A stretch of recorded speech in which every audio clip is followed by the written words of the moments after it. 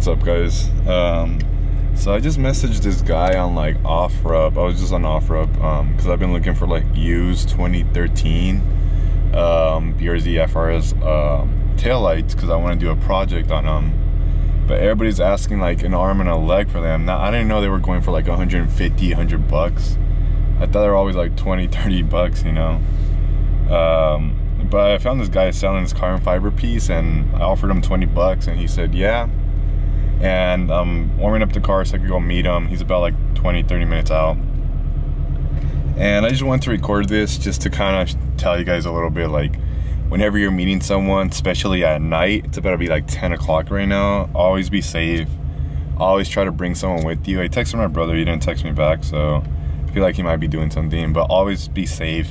Bring something. I have my Damascus pocket knife I got on Amazon, and then I have this like tactical knife I got on Amazon too, and that came with the flashlight. Yeah.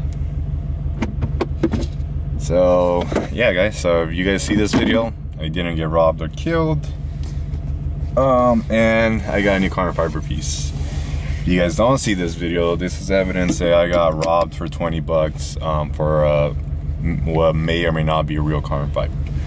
In the description it said it was real carbon fiber. I don't know. Let me just put the directions real quick.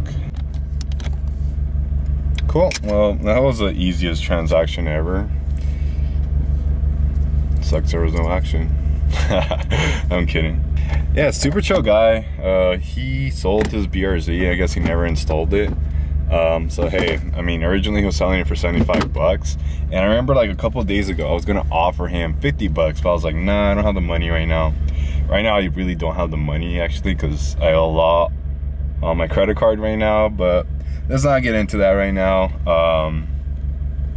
I got carbon fiber piece, and it's actually real carbon fiber. I thought it was like an overlay or like fake carbon, but no, look, it's a real carbon fiber. This is gonna go so good on the back piece. Oof, I can't wait. Guess what? I know what I'm installing tomorrow. Ooh. But I feel like I am gonna have to drill a hole for my backup camera. I don't think this one has it, but it's all good. Oh, I'm excited, guys. Holy sheesh. Just, you know, COVID right now, so just take a little bit of precaution. Well guys, I guess I'll update you guys tomorrow in the morning, and we're gonna install this thing, and let's get another video out for you guys. Thank you guys for the support so far, and we hit 700 subscribers, so oh man, my mouth is getting all watery. I don't know why. I'll update you guys in the morning of me installing the carbon piece, because most likely I'm gonna have to drill through it, and I gotta look for my Dremel. So I guess good night, guys, and see you guys in the morning. It's so weird to saying good night to a camera, whatever. Good morning, guys. Welcome back to the channel. It's the next morning. I just got finished taking a shower, and I'm ready for this video today. I didn't show you guys last night how it looks. Here's the bottom of it. This is where the lights go for the license plate, and here's a keyhole. The only thing this doesn't have is a spot for my backup camera. So let's go check it out, and it looks like one, I just noticed this, but it looks like one of the things is broken off, but I don't think I need it. I think with 4 screws it's enough. So let me show you guys how to take off the original one and how to put this one on. Okay guys, so the first thing we're gonna do is actually remove this part right here. It just has little push pins right here. Then you just remove it and put it on top of my brother's 240. And you guys could tell I might need to put out a little notch for it. But it's held on by 5 clips, which is this one. This is the one that broke off for me on the new piece, or new to me piece. And there's a couple. There's one over here. There's one right there. And there's one more over here. Then this piece I kind of just grabbed the screwdriver and I just smacked it hella times upwards and it popped it out.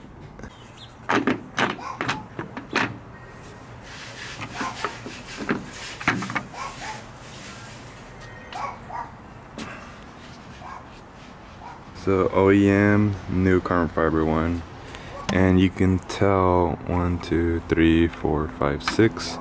That one broke off, so 2, 3, 4. So it looks like these two are for the lock mechanism. Sucks that this one broke off, and then this is just like one of those safety ones that I don't think this one comes with. Well, let's see if it hooks on pretty good. Then I'm gonna clean that up a little bit with the microfiber towel. Oh, I wonder what that is. Oh, what the heck? Oh, it's just a grommet. That's crazy, I didn't know I had this. So I think now I know why this dude sold it to me so cheap. Kinda looks like the bolts don't line up that good. But what I'm gonna do is I'm gonna cut this piece first. Just so I could have that notch for the backup camera. And I'm gonna use a silver Sharpie to just kind of make an outline of it. Okay guys, so I ran into a lot of complications. I kind of scratched up the carbon fiber, which kind of sucks. But the bolts didn't align, so I need to remove another one. And hopefully just with 3 it'll hold. So my girlfriend put me on a time crunch. I came to O'Reilly's because the original bolts that I was using for the OEM one wouldn't fit. These are a lot thicker, so I need to come here and buy some M6 by 1.0, and it looks like they're all fitting. These sides, this one right here, this one's getting stuck right at the top, which kind of sucks because my girlfriend made me wear jeans. She wants to go, I guess her family's having like a party somewhere, so fortunately it can't work on the car the entire day, so just gonna do this really quick and then go pick her up so we can head out. So I'll update you guys once I install it. There we go. It's like nice and on there. The only downfall is there is only 3 hooks and the one on this side broke when I first bought it, so it's gonna be slanted for the locking mechanism, so hopefully it doesn't move around too much. And yeah, there's some people in the background. But now let me just slap on back the little cover and we're good to go. Cool, I might slap this back on, so let's see the finished product.